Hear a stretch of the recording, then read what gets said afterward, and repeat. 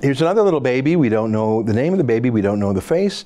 We don't know much about the baby. This is a baby that was killed by a Muslim terrorist in Nice, France, when that terrorist drove a massive truck down the promenade, murdering more than 80, wounding nearly 500. We don't know this kid's name. Her image will not be politicized or weaponized. Unlike Yanela Hernandez, 2-year-old girl. Her picture has been everywhere, front page of the New York Times, front page of countless papers, especially those on the left. Here, the New York Daily News calls Trump an animal for abusing this little girl. 500,000 people on Facebook crowdfunded a campaign to fight against this racism. They've raised almost $20 million so far. That evil Donald Trump. I mean, who is so evil that he separates a crying child from her own parents? Well, not Trump, actually, and not Trump's police. The girl was in fact never separated from her mom, and the story is almost as weird as Alan Kurdi's dad going for free dental work in Germany. Here's the first fact, a statement by ICE, that stands for Immigration and Customs Enforcement Police. This is a note that they sent to journalists yesterday. On June 12, 2018, Sandra Maria Sanchez, 32, a previously deported woman from Honduras, illegally re-entered the United States. She was arrested by agents with U.S. Customs and Border Protection's Border Patrol near Hidalgo, Texas, while traveling with a family member. On June 17, 2018, Sanchez was transferred to ICE custody and is currently housed at the South Texas Family Residential Center in Dilley, Texas. Her immigration proceedings are ongoing. But look at this. On July 3, 2013, Sanchez was encountered by immigration officials in Hebronville, Texas. On July 9, 2013, she was transferred to ICE ERO custody. On July 18, 2013, Sanchez was removed to Honduras under expedited removal. Oh, so she hasn't been separated from her daughter. They're together in a family facility after all. And not just that, the mom, Sandra Maria Sanchez, she's illegally entering America for a second time, having been caught and deported 5 years ago by Barack Obama. But the story gets weirder, dental trip type weird, even weirder than that.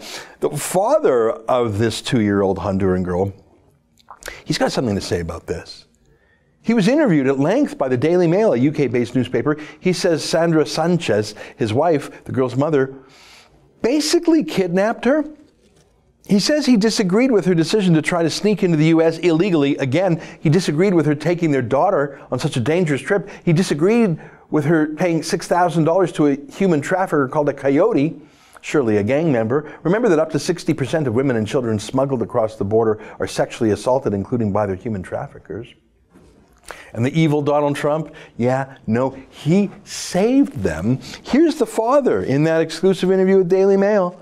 Hernandez, who lives in Puerto Cortes, Honduras, says that he was told yesterday that his wife and child are being detained at a family residential center in Texas, but are together and doing fine. You can imagine how I felt when I saw that photo of my daughter. It broke my heart.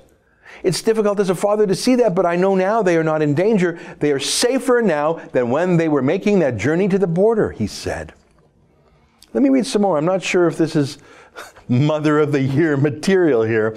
Dennis, that's the dad, said that his wife had previously mentioned her wish to go to the United States for a better future, but did not tell him or any of their family members that she was planning to make the trek. I didn't support it. I asked her why. Why would she want to put our little girl through that? But it was her decision at the end of the day. And this, I don't have any resentment for my wife, but I do think it was irresponsible of her to take the baby with her in her arms because we don't know what could happen. The couple has 3 other children, son Wesley, 14, daughter Cindy, 11, and Brianna, 6. So we have a mom who basically walked away from her family, her husband, who has a respectable job, and her 3 other kids.